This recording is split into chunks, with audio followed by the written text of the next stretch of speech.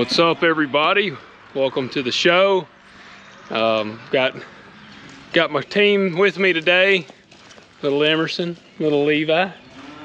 And we are doing some pretty cool stuff. I actually had some more changes happen on the farm here, and I'm gonna show you a little bit of it. First of all, it is cold and rainy and crappy out here. Walk over here. Y'all walk over there. Say hey. Hey. Wave to them. Say thanks for watching. Thanks for watching. All right, so like I said, I got the team with me there, but I got something pretty cool to show you guys. So first of all, the tractor did arrive, and the tiller and all that, I'm gonna show you it. But made some changes yesterday. I had been considering trading in my service truck for a heavier one. I wanted preferably a 4500 or a 5500. I've been running a 1 ton I've had this truck for about 7 years, and I wish it was heavier. It has plenty of pulling power, but the stopping power with like the water trailer and some of that stuff, I've always kind of wanted something heavier. So I jumped on this and have traded. You can see my service truck's back there. The guy is awesome. He's letting me get my stuff off of it and put on this truck. So I got a Ram 4500. My dad's got a 5500 Ram in the back. It's been a great truck. So I feel really good about going in that direction. I still love, I would prefer it be a GMC or Chevrolet, because that's my preference. But you can't hardly find the 5500s or 4500s, and I don't want one of the weird top kicks. So I traded for this Ram. It is a 2014 model. I really like the bed. This is one of the things I've wished that I had on mine with some of these upper boxes, but that bed it just really wasn't quite big enough for the setup. This one's a little bit bigger bed, and I like it a lot. But I got to make a few changes. This big box came on it, and it's a nice chest, but I don't need that. So I'm gonna cut it off. It's actually welded on there. I got to take the grinder and cut the welds off of that. And there is a small fuel tank on the back, and it might even be about 100 gallons. I say small, but it doesn't seem to be working. I've got a big tank on the back of that truck, so I'm leaning towards probably taking this tank off and putting mine on there off of that one. Now, it would be great if that tank would work, and I wouldn't have to put this one, because that one is big. That tank takes up a lot of space. Now it's about 100, it's 150. It holds a pretty good bit of fuel, but it is large. So if I could use that tank on there, that would be ideal, because the bed is big. It's a big bed, but get this off of there. I'm gonna run the welder down one side. I'm actually thinking I'm gonna cut a hole out in the side of one of these boxes and run my leads up in there. That's what I had said I wanted to do on my truck here, was put some boxes, cut a hole in the side of it, and run my leads in it to keep them out of the weather, make them last a lot longer. So I will do that on this truck. I got to decide which side I'm gonna put it on. My chest drawers and stuff, that's gonna get a little trickier on this truck just because of the setup. I do like this. I can put a hydraulic oil bucket in there, keep them from just sliding around everywhere. But that is the project for today, is to get this truck pretty well swapped over, or at least started. Like I said, the guy is really cool. He's given me a lot of time to get them swapped over. So, by the end of this coming week, I need to have it swapped over. And let me get down from here without falling. I'll show you the tractor. This came in. We actually went yesterday. Took the kids there. Y'all draining the water hole? Good deal. Hard at it. We took them yesterday to the Farm and Gin show out here in Memphis. We always go. I love the Farm and Gin show. You know, I didn't walk around. I had considered like, well, I ought to take the GoPro and video it. I feel weird doing that. I know quite a few people at the Gen Show, like walking around different companies. So I really was like, I don't want to make it awkward for anybody walking around videoing it. So I did not take the GoPro, but it was really cool. I love it. We always go. I encourage anybody that, you know, is remotely into ag, go to the Farm and Gen Show. It's a cool thing. You'll see some awesome equipment. You can walk around, talk to some people doing some cool stuff, and they're all really friendly and nice to talk to. So definitely encourage you to go check it out. We went, like I said, yesterday, which would have been Friday. I always try to go on Friday because I do try to avoid the Saturday crowd in Memphis. But all right, so here is the tractor. I gotta actually dump the bucket. It rained, holding a little water, but we got the bucket, and he threw in a set of forks because, I mean, we've done a good bit of business. So he threw these forks in for me, which is great because this tractor will be this is my forklift. This is the tractor. It is a 5090E. They did put the 540M front end loader on it. They put fluid in the tires. I still might end up having to put some weights on it because we'll use this to get seed and different things off, and it is a lot of weight on the front of this tractor. And this is the tiller. So we are just about to the point of having everything we need for the produce for what I'm wanting us to have. And again, we were in a unique position. I'll talk a little bit about that here in just a second. But first I want to go over all this. So got the quick hitch on here. You know, I think I had talked a little bit about this when I showed the video of us hooking up the plastic layer that I got parked out there. Well, he did hook me up with a quick hitch, which will be perfect because everything that I'm going to use this tractor for, the quick hitch will work. So that is going to be a lifesaver, having the quick hitch. It's just super convenient on there. And then this is a Frontier RT2283 tiller. I think it's 7 foot wide. This, you know, we have some discs and stuff, but I don't want to have to be borrowing a disc, and also I'd have to use my bigger tractor. And if I'm in a spot where the big tractor has my planter or something on it, I'm not going to want to take the planter off to hook up the disc and go work it up. So I wanted a tiller. They got all kinds of different models of tractors and whatnot, and the 5090E is the like base model. The E is. Now my dad just left on theirs, which is a 5100M. M is like the next level up, and then I don't know, I'm not sure if they have a 5000R, but the R would be like the top end, but the M is the middle and E is the base. Now this one is kind of an anomaly because it was the show tractor for Tennessee Tractor. Like they went around, it's got 100 hours on it, which is pretty much brand new, but it has an extra set of hydraulic remotes on it.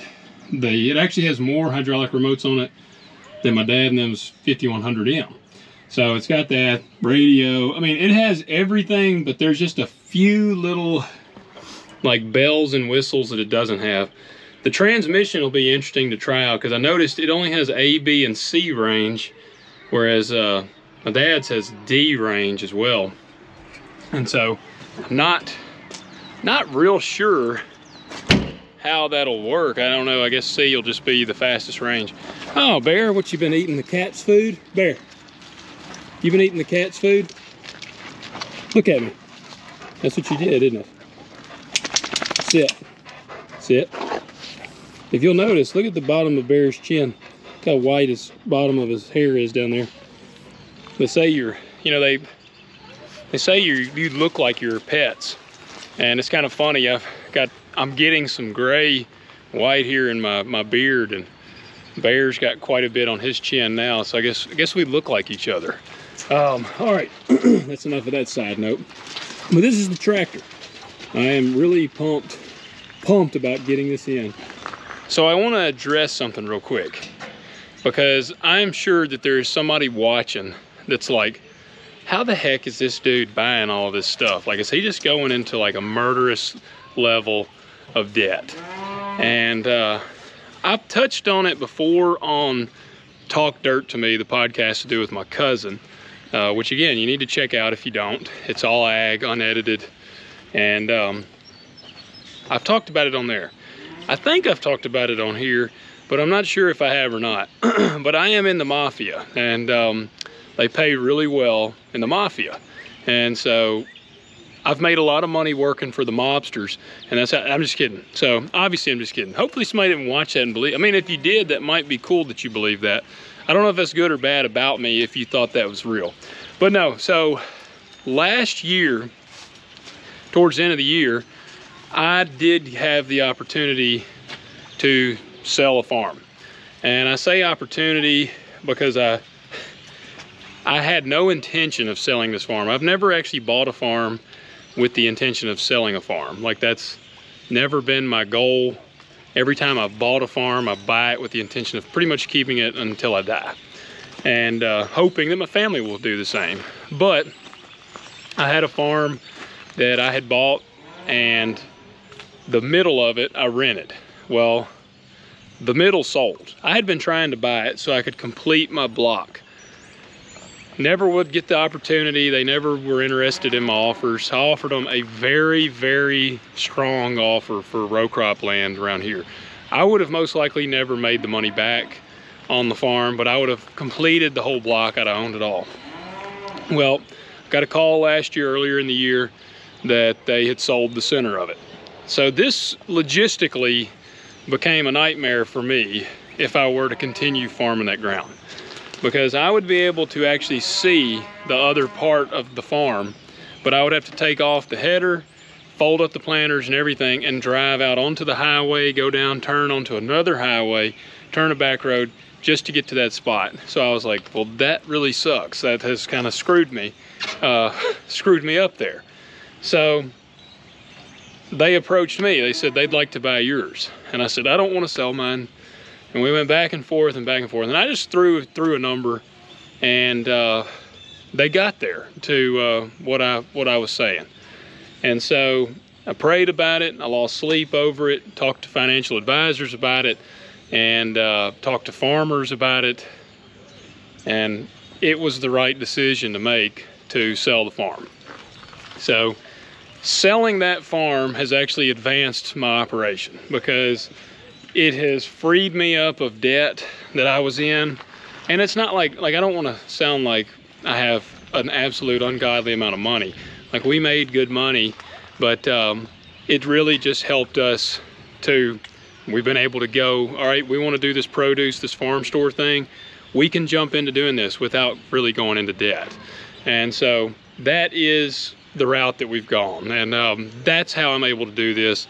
I'm able to buy it. And like, you know, the farm purchases, all of that in my mind is going to make money. That's an asset. It's not like look, I would love to have a 69 Camaro, but I'm not buying one. Well, and I can't, that's a bad one to use, because a 69 Camaro is probably going to just get more valuable like they do. But I would love to have kind of a stupid old muscle car, and it's just not a practical thing. It's not going to make me money. This tractor, tiller, all that's going to make money on the produce. The service truck that'll be used on the farm, that will be used to make money. So all these things, they're intelligent purchases in my mind. And I was able to do that because of the farm sale. Again, I lost a lot of sleep over it. You know, if you're watching and you're mad at me for doing that, you know, I'm not going to say I'm sorry, because it has helped my family and it has helped my operation. It has strengthened my farming operation and will only help us. So it is what it is. I've talked about it before, but it became a logistic nightmare. So it was not worth it for me to stay in the game on that particular farm. And for really, let's say I had turned it down, would I've gotten some pats on the back? Sure. Would that have helped advance my operation? Absolutely not. So by doing so, it has helped me. And I'm just being honest with you guys. You know, like I said, if that makes some of you mad, I'm not sorry, because I just did what I think was right. And I did lose a lot of sleep over it, but I feel like the right decision was made. So that is how I am able to do a lot of what we're doing right now. But anyways, that's the tractor. And again, I just want to be transparent with you guys. Like, I don't want you watching these and thinking like, one, I'm going into an insane amount of debt, or two, that you can jump in and buy the stuff that I'm buying right now right out the gate. I mean, you can, but you would literally drown in debt. So, all right, guys, that is it. I did just notice one thing that makes me a little sad about this E model. It doesn't have the little things back here that I was bragging on my dad now. So they got the, you know, where you could let the arms up and down back here. It does not have it. Darn you, John Deere. Come on now. They got to make it a little less convenient for you, I guess. But all right, guys. Hey, thank you for tuning in to this episode. Please hit that like button, hit subscribe, and hit the little bell so you'll be notified when I drop a new one. And I'm about to try to get this toolbox off, or this big chest, and we're gonna see what we can do with that. I ain't made a lot of progress. You can see I got the torch here, grinder there. You might can see some of the smoke coming up off of there. This is awful. That thing is on there. I swear they must have, like, when they were putting these boxes on or some crap, they must have put, I don't know how they got it on there like they do. It is welded in ways that I can't figure out yet. Been cutting the welds. That's hard as crap to do. I can't get the torch in right there, trying to cut it. I'm gonna take a chisel, try to put a chisel on it and hit it and see what I can do. But this thing is on there. I got this huge, my railroad bar here, prying and prying. I cannot get the thing to budge yet. I mean, they put it on there in anticipation that you were gonna like have a wreck and barrel roll this thing 18 times and that box would stay on there. So I am going to keep fighting this thing and see what we can do. I've already burned a little hole in the bed trying to get it off of there, which is lovely. Okay, I am back in my pickup, headed to get a little lunch because I can't work on this with an empty stomach. That darn thing is welded on every single mount. So what I'm probably gonna have to do when I get back, I'm sorry, my windshield wipers are a little loud. When I get back, I'm probably gonna have to cut the dang welds, or cut the whole brackets off on the bottom, the little mounts. And you know, to be honest with you, I'm really not worried about salvaging the box. It's kind of beat up anyways. I mean, it's probably a good box. And we can still use it for something. But at this point, I ain't worried about saving nothing. So I'm going to, oh, we got a fire truck coming here.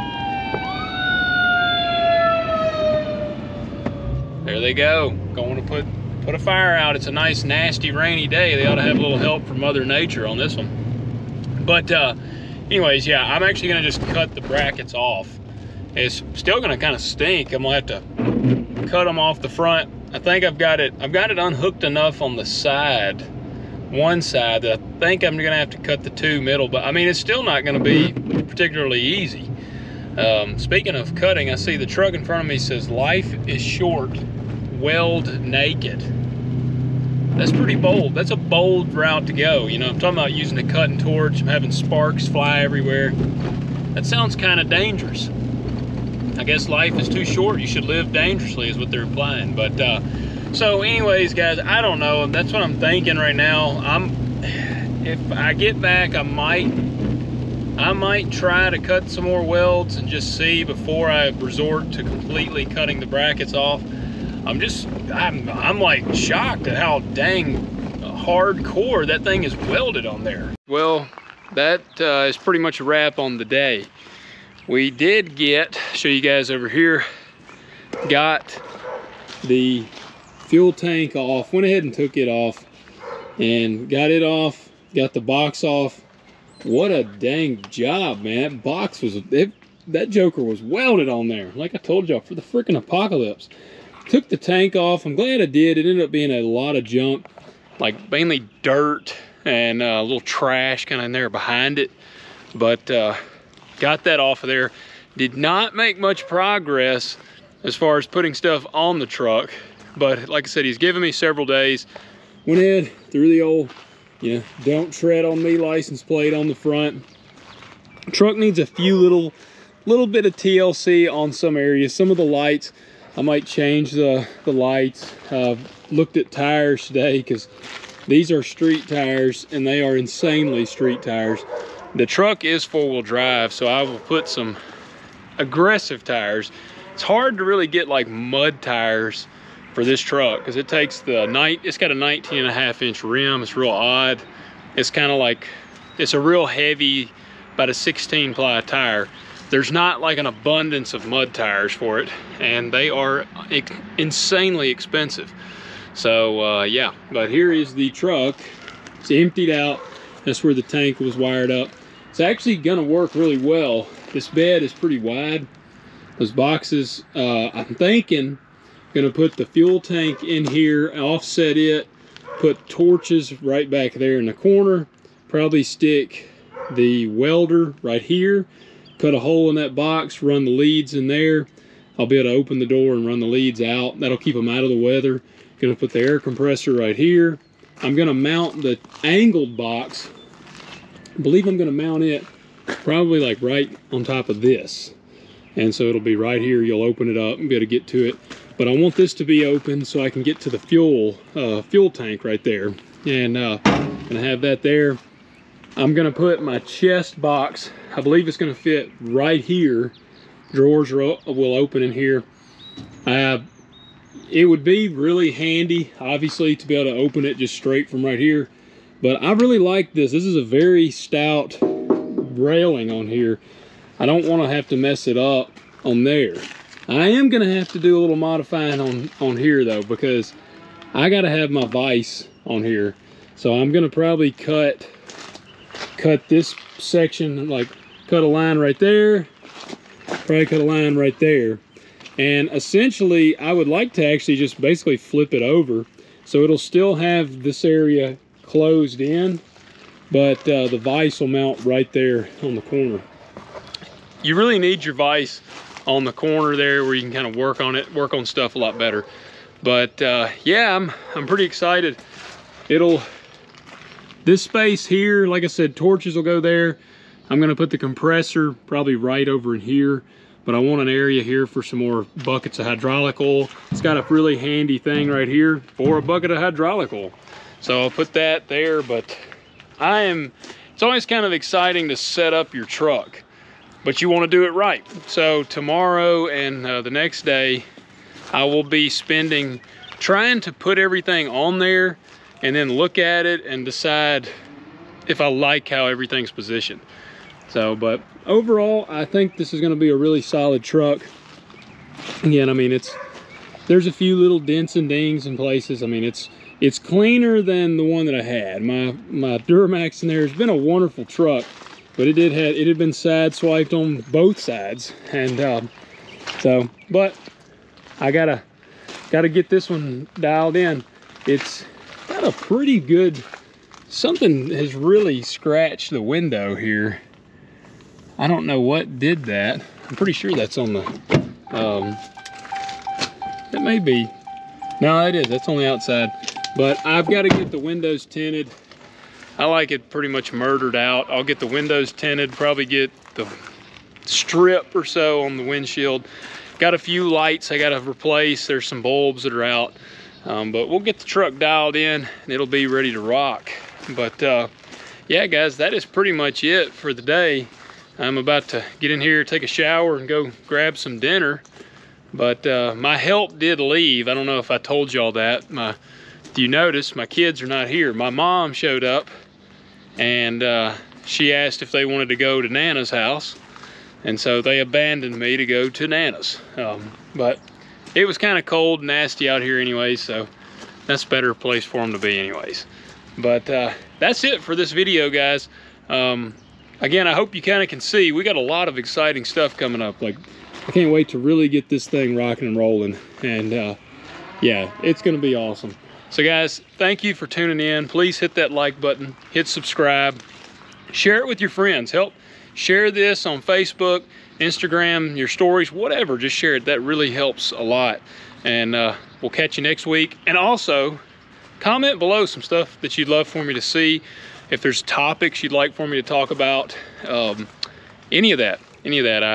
I had a guy, I will say real quick, I had a guy stop me in the grocery store the other day and tell me that some of my videos had helped him out on their plan to buy a farm, and he had talked to somebody that I had recommended. So thought that was really awesome. I appreciated him stopping me and saying that. It's always cool to know that what I'm saying does help. You know, obviously we show a lot of cool, fun stuff, but when I do that, especially the informational stuff, you hope that people get something out of it and that it helps them out. So that was awesome to hear. Ricky, appreciate you stopping me and telling me that in the store and talking to me, man. I'm excited to hear what y'all are able to do. I think you're gonna, I'm looking forward to seeing you get some land and seeing what you do with it. I think it'll be awesome. And guys, that's gonna be it for the video. Again, I gotta get in here, get ready to go eat, but we'll catch you next time.